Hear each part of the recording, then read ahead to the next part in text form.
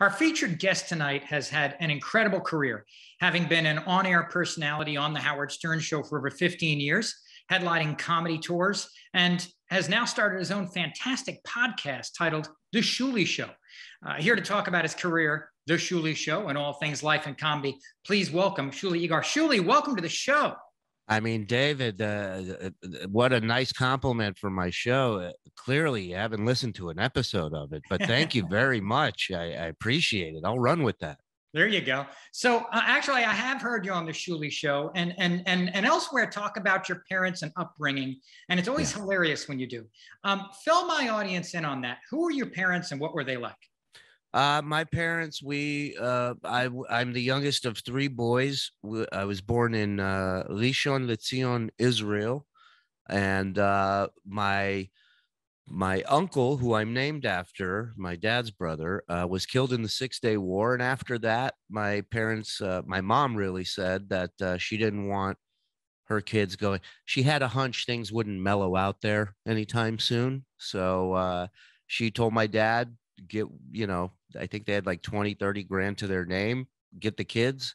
We're flying to the United States, to Los Angeles, and we're going to figure stuff out there and give them a better life and a better opportunity. And they took a lot of flack for it from family, from friends.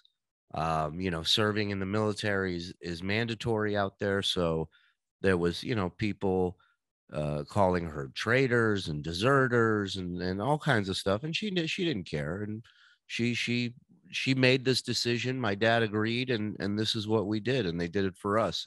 And so we came to the States in 78. So I was just 4 years old, just turned 4 when we moved to the States.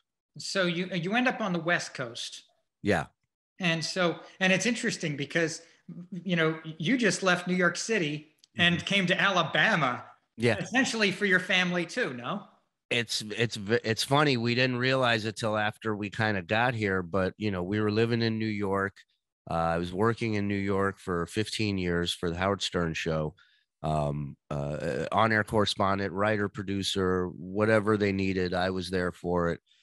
And then the pandemic hit and we start working from home. And then you start realizing what your home is now that you're in it for more than, a couple hours a day.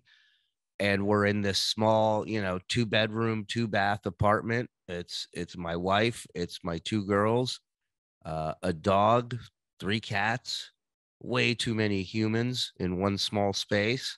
And now we're trapped there, we're under quarantine. We're not going anywhere. And the good that came from it was that I reconnected with my family again, something that I definitely put them on the back burner when it came to the career and the job and always being available for whatever they needed. But whatever my family needed, they just weren't on my list.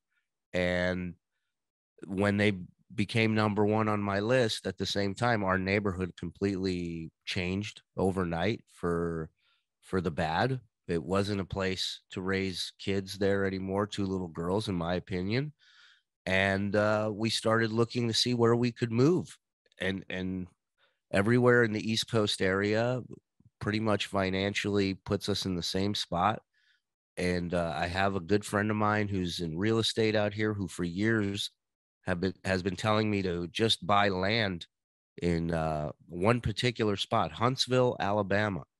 He says it's going to be the next Nashville, going to be the next Austin. And people from Alabama will tell you, they say there's Huntsville and then there's Alabama. It's people got teeth here. It's great. Nobody's... Well, and the funny thing is you'll see cars with bumper stickers on them that say, as a matter of fact, I am a rocket scientist.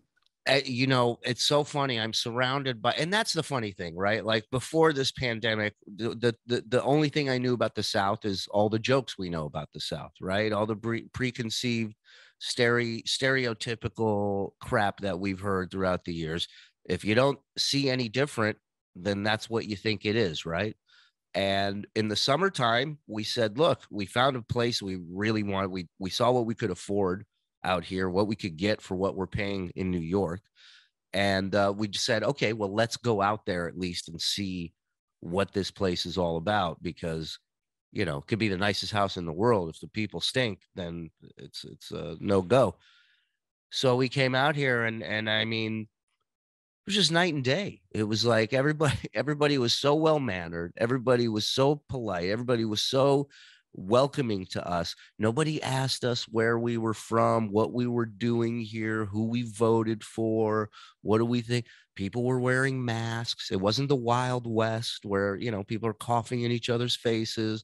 People are following rules. And per capita, Huntsville has some of the smartest and most well-trained human beings in the South. I mean, I'm surrounded by people who work for Department of Defense and, you know, do some, I can't even say where they work, you know, like it's crazy. Everybody here is bringing something to the table, which I like. You see the kids mowing the lawns on the weekends. Everybody does their part. And it's nice. It's nice. When New York, you just keep your head down and you keep moving.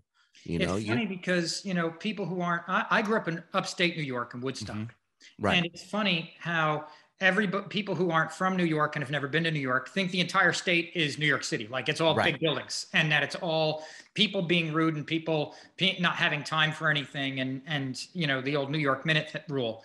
And everybody up north thinks that everybody down here are a bunch of country bumpkins. Correct. And so it's funny when when people get to see the other areas and say, hey, wait a minute. No. You got some stereotypes. And yeah, there are definitely people who fit those stereotypes. There's a reason why those stereotypes exist. Absolutely. They started somewhere. Listen, I tell people, no matter what state you live in, if you drive far enough, you'll find it. You know what I mean? You'll find it. I'm not saying all of Alabama is, you know, this secular dream, you know, utopia. I mean, look, man, what's great is, you know, I can make all the Jewish jokes I want because they don't even know Jews out here. They just think I'm another white guy. So I tell them all the time, I go, you people are so sweet. You don't even know you're supposed to hate us. I love that. God bless you guys.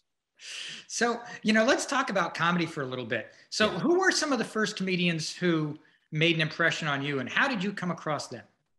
Well, probably, I think the first comedy special I ever remember seeing was an HBO comedy special, Howie Mandel live in Chicago. And I just remember how wild he was on stage. I remember him doing crowd work and talking to people, which as a comic now and knowing specials and having done a special, you don't do crowd work in your special, really, right? There's like risks. Your special is your best hour that you've been polishing for the last, you know, 6 months to a year, and that's your special, or longer. Sure. And that's your special.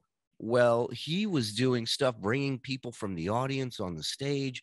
I remember a woman going to the bathroom, and as soon as she walked out of the arena, he just said, okay, he goes, this row, switch with that row. And he made these 2 rows switch, where when she walked back, she was just standing there looking and wondering, I know this is where my seat is, but none of the people that were in my row are in this row now. And she's confused, and he's in the middle of a bit. He just stops. He's like, ma'am, can you please sit down? You know, and now he's doing a bit for himself on his own special, which that always stood out to me. Don Rickles, I used to stay up to watch him come on the Johnny Carson show because I loved watching Carson when Rickles was on, because Johnny would just lose control. Like he had no control of his show anymore, and Rickles just took over. It was like having Robin Williams on a show. Correct. And Carson, the other thing I loved, which is what I really try to focus on with my show, is he would do these bits, these sketches that would start bombing, and he would lean into the sketch bombing, and he would make jokes. And so that organic, in the moment comedy is what I grew up watching. And that's what I love more than anything, is just hitting a home run on a pitch that just came out. You know, it's coming at you. It's the first time you've seen this pitcher, and you swing and you crank it. Like that, for me as a comic, is such a great feeling. So those are the type of comics that stood out for me. And then, you know, guys like Bill Hicks would I would listen to his albums, and it'd be 2 or 3 bits on the album where I just hit my head and go, oh, it's right there. Like, how did I not think of that? Like, those things I love. Dice, as a young guy, hearing somebody talking like that on an album was insane. Kennison, Sam Kennison. Yeah. Yeah, for me, it was what stood out for me, what I know now about these guys that I grew up loving as a comic, is that they all loved doing this. There's a lot of comics that make a lot of money that hate this gig. They're burnt out. They're like TSA agents, right? They just don't want to be there anymore. And then you meet comics that, Howie Mandel, years later, I get to work with him. And, we're doing a show in Caesars, Ontario. I think it was like 8,000 people at our show. And then after the show, they said, they come backstage and they go, Mr. Mandel, REO Speedwagon and Chicago are doing a show in the arena here. And they requested if you want to come by and watch. And he's like, yeah. And as they're taking us under this hotel to this other venue to see the show, he looks at me. Guy's been doing it 40 years, looks at me and goes, can you believe we get paid to do this? And that, to me, that's everything. Cause I'm like, man, if you're still digging it, like, there's hope, because you meet a lot of people who don't. So that I really like.